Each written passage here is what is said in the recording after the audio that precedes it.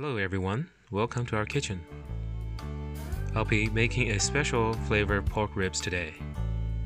I learned this dish a few years ago on a trip to Chengdu. It was a popular item in a top flight restaurant, aka hole-in-the-wall restaurant.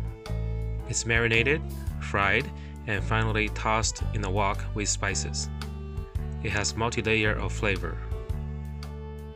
I'm using a rack of baby back ribs, cut into individual pieces.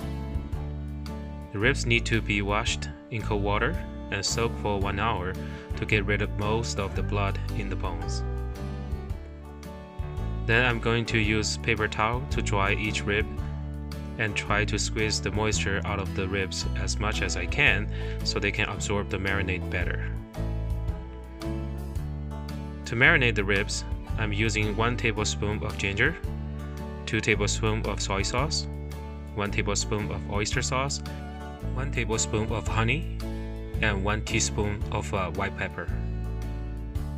Rub the ribs to get an even coating of marinade and let them marinate for at least 30 minutes. While we wait for the ribs to be marinated, let's prepare some of the spices for the final tossing. I'm going to chop up some Thai chilies, 3 to 5 depending on your taste. Slice some garlics and chop up some scallion as well. Also, I'm going to mix 1 teaspoon of Sichuan peppercorn powder and 1 teaspoon of cumin powder. If you like extra kick, you can add some chili powder as well.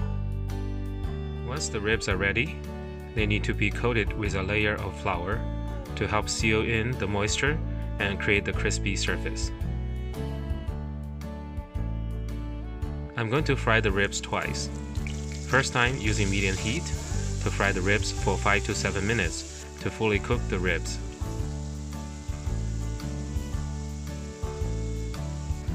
Once you can poke into the ribs easily, it's ready.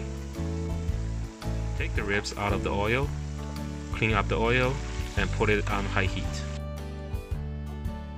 Flash fry the ribs for the second time for about 30 seconds to get the crispy surface.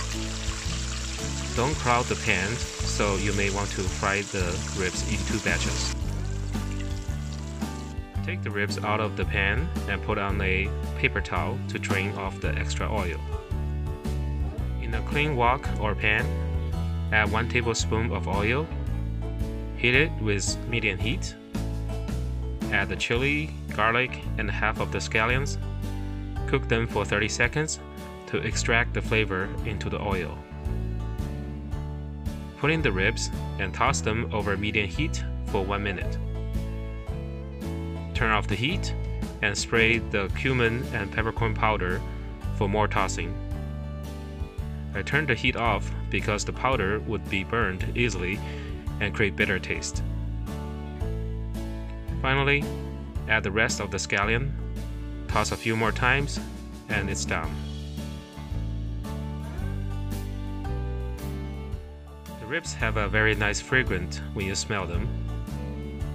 Once you bite into the crispy surface, all the spices will be blended in with the sweet and savory meat, creating a final complex flavor. I hope you will enjoy this with your friends and family. Thank you for watching. See you next time. If you like our cooking, don't forget to subscribe to our channel for our weekly updates.